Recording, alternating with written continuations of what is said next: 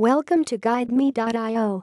How to quickly cancel iTunes app subscriptions and save some real money.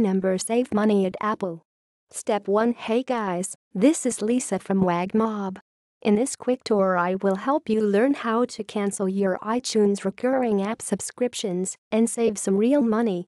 It is much easier to do it on a desktop. So launch iTunes app on your PC or Mac. Now click on Store and sign in. Post sign in, click on View Account. Step 2. Now in your account view, scroll down. Note the subscription sections. I had to, and I was not even aware of it. Step 3. Hey, even a kid can do it now. Guys, now it is really simple. Simply turn off the subscriptions. I saved $30 a month. You can save too. Get rid of unwanted subscriptions now. Cool. Bye from Lisa. Visit GuideMe.io for more tours. Download Gittim plugin and publish your own tours. Send your feedback at team@wagmob.com.